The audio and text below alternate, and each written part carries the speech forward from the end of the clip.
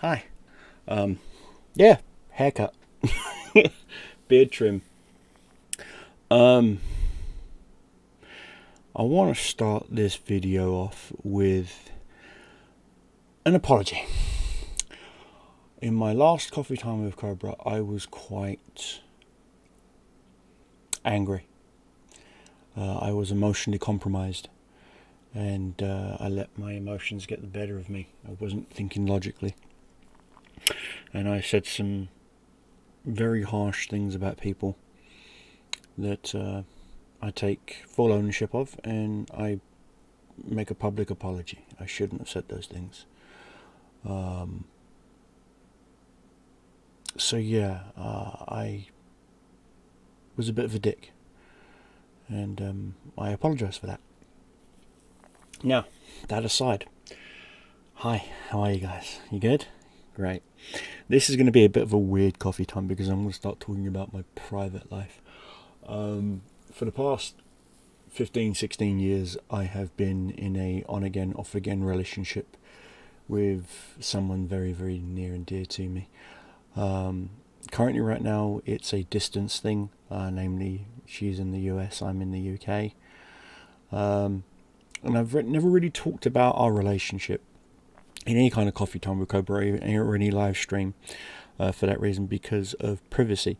But she has given me the go-ahead to discuss it, and so I'm going to talk a little bit about it. I love her with literally in ways that I just can't put into words. I really do. I love all three of her boys. I've known them since the day they were all born. They call me their second dad. My friend, this person I'm in a relationship with, is married and with the biological father of all three of her kids, and I have no intention of breaking up their marriage or anything like that. It's not my place. I don't do that. I have been cheated on, and it fucking sucks. But she is polyamorous, same as me. I don't really need to describe what polyamory is, but if I do, just Google it.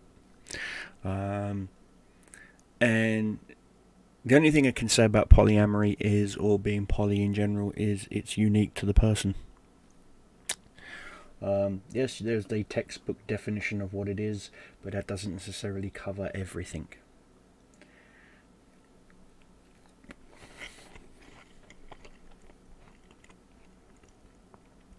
So, there's that. Now, she asked me actually to do this. She asked me to describe our relationship and what it means to me. So I'm doing this for her, as well as the fact that, what do you really want me to talk about? A ship that loses power twice within 10 seconds of each other. So the main generator went down. So the main engines went down, and the backup generators went down. Do you understand that the statistics chance of that actually happening is like astronomically low? But it's what it is. Or Stephen Crowder suing his ex-co-worker, and I don't care about any of that. I really don't. It's not news to me. Well, it's news, but it's not news to me. So I'm going to get back on what I was going to talk about, and that is someone very, very close to my heart. And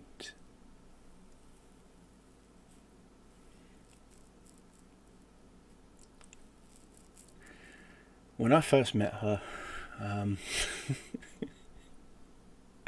I could tell from her attitude that she was a veteran. She is Navy. And so we have this dark sense of humour. All veterans have this dark sense of humour. We just do.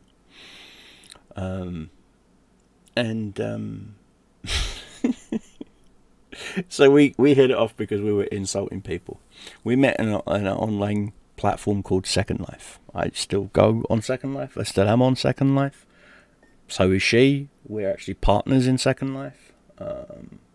We take our partnership seriously.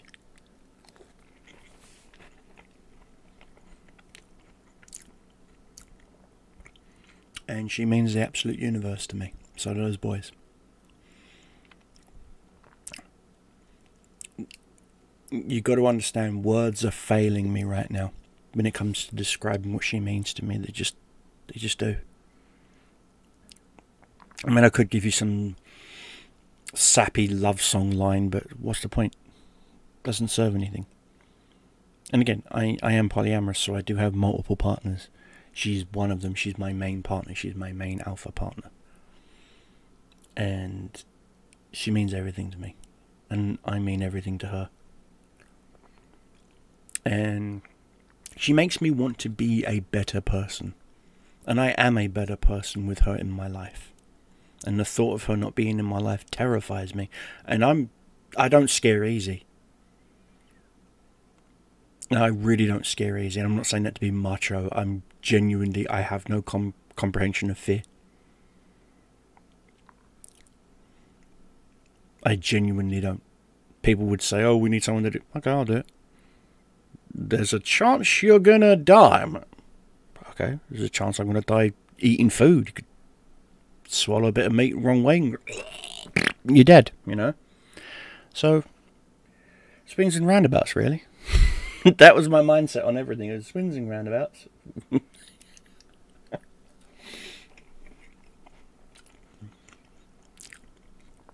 But, like me, she also suffers from PTSD. And we try to support each other where we can, when we can. When we're going through lulls. Me, I've not slept yet. You can probably tell by the bags on my eyes. And it is, in fact, 6:55 in the morning. And I have not been to bed yet in probably a day and a half. Because I'm in one of my PTSD highs. And this is the only cup of coffee I've had in that time. Since then, all I've had is water. Literally. Water. That's all I drink. I mean, I have Ribena, but that's just stuff you add to water.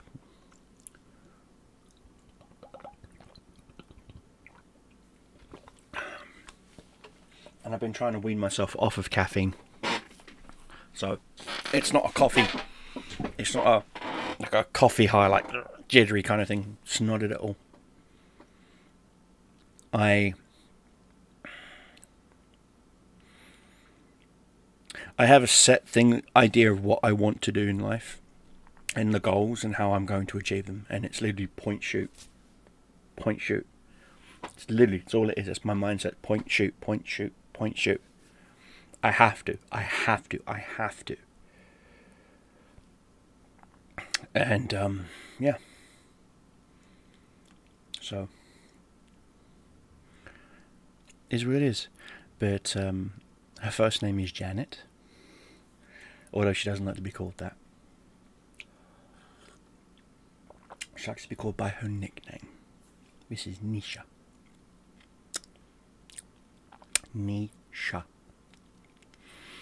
And, she's my absolute sweetheart. She controls my heart next to my daughter. My heart is segmented into 4. This is my nan. This is my daughter.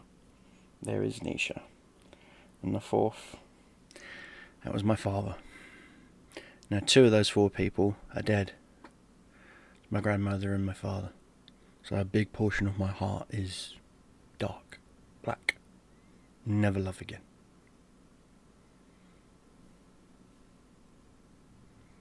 And my daughter even shares her space with my son. So, space in my heart is very limited. So when I do say to someone that I love them, I genuinely mean it. And I do love them. But at the same time, there are times my brain can't process what love is. Because I've never been told that someone loves me in that way. I can count on one hand how many times my father said to me that he loves me. And I can remember it. And that's once. My mum never said it to me. In fact, my mother at the age of 15 showed up at the one and only birthday party I wanted to have, which was my 15th birthday party. She showed up to it drunk in front of all my school friends and said, "Happy birthday, son. I wish I never had you." That was her birthday present to me. And pretty damn much about a day later, I moved out and started sofa surfing with friends, and I refused to move back. I literally left. I moved out. I packed a rucksack and a gym bag for some of my clothes, and what I couldn't fit in those two bags I didn't take with me. And I dropped out of secondary school because it was just before I did my GCSEs. So I dropped out of secondary. I showed up, did the attendance, went ABC, ABCD, ABCD, ABCD, I didn't even bother to read the questions. I fucked up my GCSEs because I was in a bad mental place. I was in a bad headspace. Fucked up my GCSEs. And all I cared about, because I had a job lined up. I was working in a restaurant as a chef at Manzy's Pie and Mash in Peckham. Still there, by the way. Although not for long, because apparently the landlord who owns the building won't renew their tenancy, because all the buildings, that building section that he has, is all earmarked for a new development. So it's all going to get levelled and whatnot, which is a fucking shame, because Manzy's has been there since 1909. And even during the Millwall riots, when the shop got burnt down, they rebuilt it, and they did not move. They stayed in the exact same building. And it's a fucking shame, because Manzy's was so cool to me. Graham, I love you, my dude. Thank you for giving me a chance. You know, I started off as a pie boy, making just the pies, making the dough, making the pies, and peeling it. I'd get up at 3 o'clock in the morning, get to the back of the shop, be let in, changed, go downstairs, grab how many bags of potatoes, and I'm talking full 50-pound sacks, 35-40 kilo sacks of potatoes, and I would move them by myself. And then Graham would say, "We need 6 sacks." So I've got to take all 6 sacks, open them up, and we had one potato peeling machine that spins the potatoes really, really fast with some water. And what it does is it grates them against like a grill, and it shreds the skin off the potatoes. So when you open it up, all you get is peeled potatoes. And it would take about 3 minutes to do that. Well, not even that, less than that, about a minute and a half. But it would take you another minute and a half to clean the machine in between each sack, because you had to for health and safety reasons. So did that, got all of them ready, put them in buckets with some desiccant, which stops them from going yellow, and set them up. Then I'd help Chris set up the pots for the potatoes, because the potatoes took about 35-40 minutes to cook, and we needed some of the starch from the potatoes to make the liquor. Again, long story short, by the time I was done everything, the shop was, and then of course, 8 o'clock, I'm been handed the keys. I've got to go up front, take these great big huge steel girders off the windows, slide them in through the shop, set all the shop, make sure the till ladies if they needed anything or not. Great. I'd get my lunch break about 10, and I'd always have pie mash because it's free. So I'd have my pie mash for lunch, wash up my plate, my fork, my spoon, things of that nature. Then start doing the daily orders. So they wanted to order for a liquor, bucket of liquor goes in there, goes up. Want mashed potatoes, bucket of mash goes up there. They want pies, trays of pies go up there. While they were doing, it was such a cool job. I loved it. I worked there for like a year and a half. And the only reason why I quit was because I was in the cadets, and I knew I was going to end up going in the army anyway. Plus I was doing my boxing and a whole bunch of other stuff going on at the time. I couldn't do it all.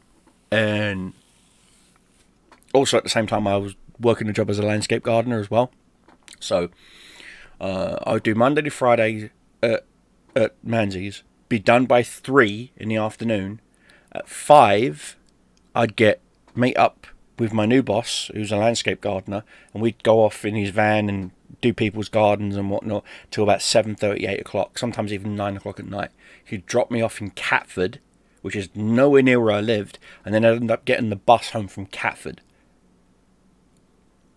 Get home, and I would literally be falling asleep eating my dinner. And I did that for,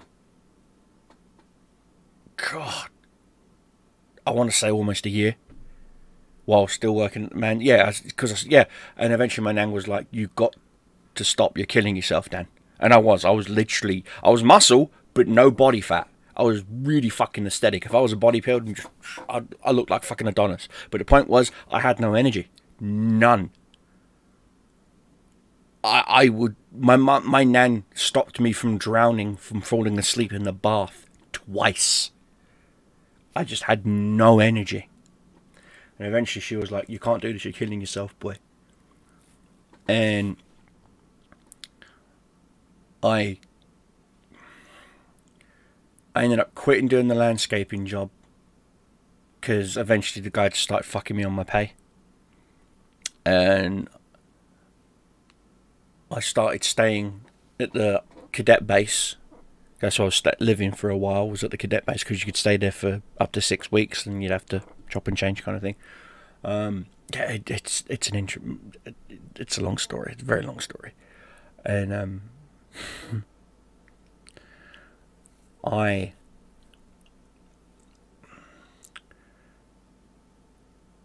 will speed it up to when I'm 23. So it's 2003. Just finished my last deployment in Afghanistan. No, Iraq. Was it Iraq? It was somewhere in no way. Yeah, it was Afghanistan. And I was done. My ACL was torn, and you need your ACL to push the clutch and whatnot. Couldn't do it no more. I got medically discharged. They offered me a desk job. I took it for a bit, but I missed it. I missed the diesel. I missed the camaraderie. I missed the boys. I missed, being in an air-conditioned office. Great.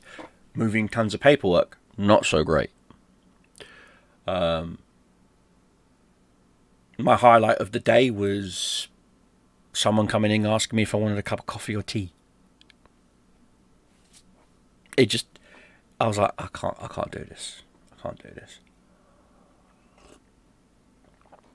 Mostly because I left the service medically discharged, second lieutenant, so I got field commission. Didn't go in as an officer. All my promotions were field promotions, which I earned through doing something very, very fucking stupid, which you should never fucking do. Again, like I said, no concept of danger. None. I have none. And so when I left, they gave me my full pension, because it was army related issue. Full pension. Even gave me a little bit of my pay early. And I was like, I'm going to America. And that's when I met Nisha. I had just moved. I was living in Utah. She was living in California at the time. California, it was California. She was living in California at the time. And she used to see how my ex-wife would physically and mentally abuse me. And she was surprised that I hadn't already,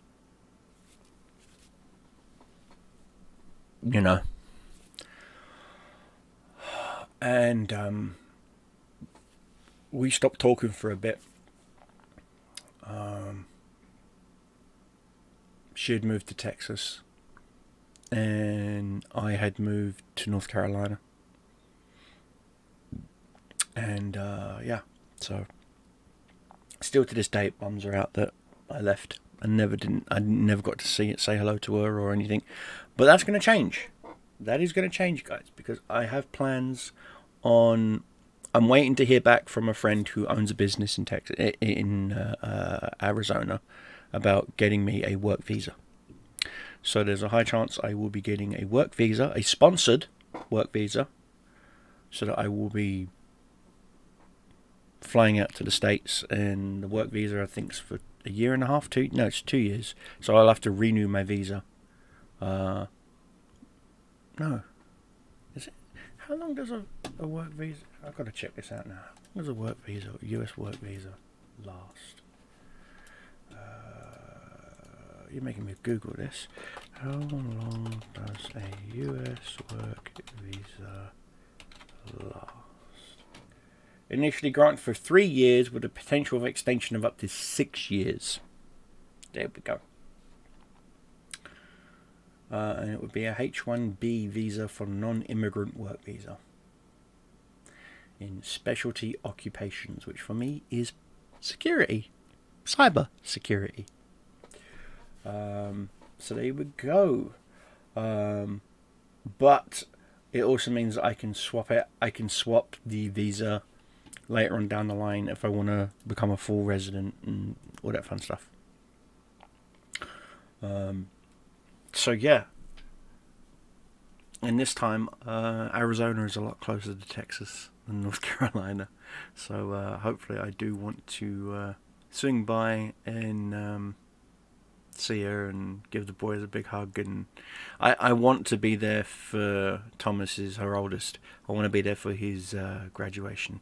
He is in ROTC and wants to join either the Army or the Army, Air Force or Marines. He hasn't made his choice yet. He's going into the armed service though.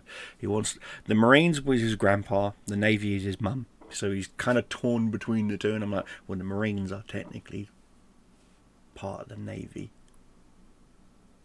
It's fighting words, I know, but it's true. Okay, the Navy is just a very expensive Uber for the Marines. And some of my Marine followers would be like, yeah, fucking right. And some of my Navy fans would be just like, rolling their fucking eyes, you know. Oh. But yeah, that's... Nisha has this thing where she can somehow just magically get me to talk. Good morning. It's Thursday the 28th of March. It's 7:10 a.m. See? Currently, it's 4 degrees and feels like 0, with partly cloudy skies. You can expect windy weather and possible drizzle starting later this morning, continuing until evening. Yeah. Today's high will be 10 degrees at Really? 4 p.m. And feel like 9. Okay. The low was 3. Yes. Thank you. It does that to me all the time. I never even set that up. It just does it.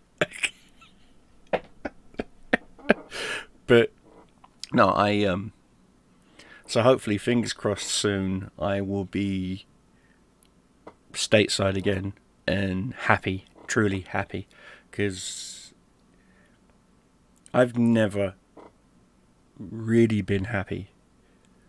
And I'm not just saying that. Even my own family will tell you they've never seen me happy. They've never seen me smile. They've never like full on smile. They've never seen me ecstatically happy. They've never. I mean, my mum to this day will tell you I've never been happy since the age of 8. Up until the age of 8, good, happy little boy. 8 years old and up, nothing. And I have a melancholy in me. If you don't know what it is, Google that. I have bouts of, it will be alright. I'm okay. And then I get bouts of severe depression to the point where I don't just contemplate about taking my life. I have plans. And this is why I try my best to help people with mental health issues.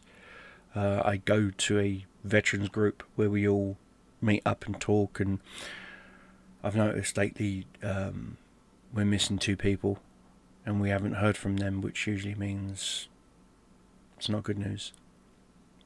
They haven't moved away. They just, you know what I mean? And so, for the longest time,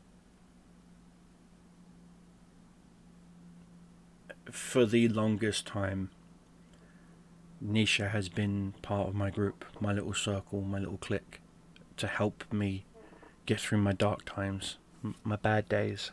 And I'll forever be grateful to her for that. And I try my best to help her with hers. Fireworks are a trigger of mine. They also happen to be a trigger of hers. So during things like 4th of July, things of that nature, we're in each other's Discord call, headphones on, just talking, looking at each other, talking, you know. And she tries her best to help me. I try my best to help her. And yeah,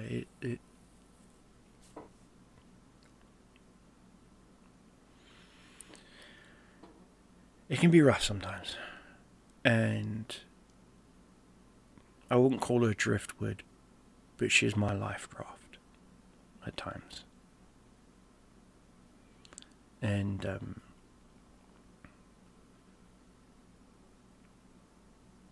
I'm lucky, and I call myself lucky because I'm lucky because I have the support system of a good woman like her and my daughter.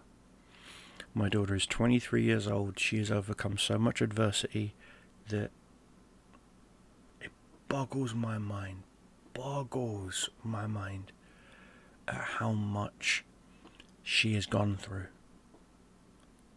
And come out with a smile on her face. Not always, but she does come out with a smile on her face, and when she does, the room lights up.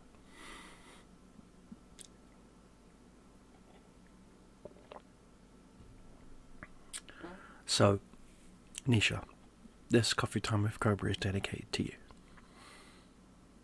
As promised. This coffee's almost done, guys, so this video is going to be done. Plus, it's 30 minutes. It's a bit of a long, soppy video for me to just be me about. And to my other partners, no, it doesn't mean I've forgotten about you, or I don't care about you, or I don't love you. Of course I do. It's just, she asked me to do this video, and so I'm doing it. Is what it is.